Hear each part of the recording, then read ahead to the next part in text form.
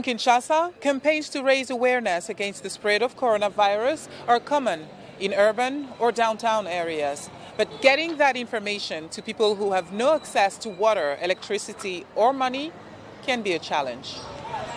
At a camp for widows and orphans outside the capital, market woman Christine Losa says they did not know what to do. When they announced the disease had reached the DRC and the president announced the measures, it was scary. How and what would we do? We usually sell our goods downtown, and now downtown is quarantined. Plus, this disease has no face. How do we spot it? What is going to happen to us? Some women here, especially the oldest, were panicked, and all we had to soothe them with were our words. There is no running water or electricity in this camp, where widows receive a monthly stipend of less than $20.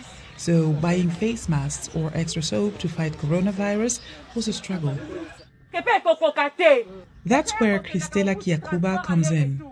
An orphan of military parents herself, she runs the aid group Telema Mwana ya Mapinga, or Stand Up Child of the Military.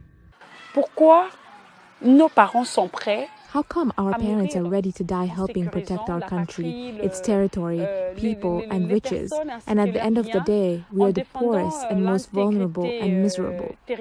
And poorest among the poorest, most destitute among the most destitute are the widows and the orphans. The 26-year-old is visiting the camp with her team to distribute face masks and show people how to use them and how to wash their hands for the time it takes to kill the virus. They talked about it on the radio, but we didn't actually get it. How to properly wash your hands, how to still wash our hands if we don't have soap. When the Mwana ya Mapinga people came and showed us, then we understood. Elvis Sumbuka Nyomba lost his parents when he was a year old. He was raised in this camp by his grandmother and joined Kiakuba's aid group last year.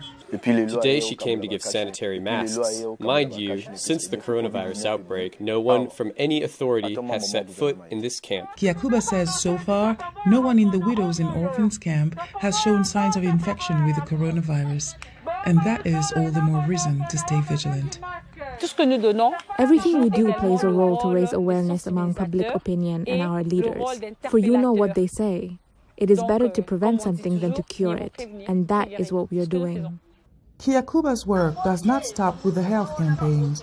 She also delivers food and offers legal help to widows and orphans of military and police personnel at 27 camps around the capital. Anasthasie Tudieshe for VOA News, Kinshasa.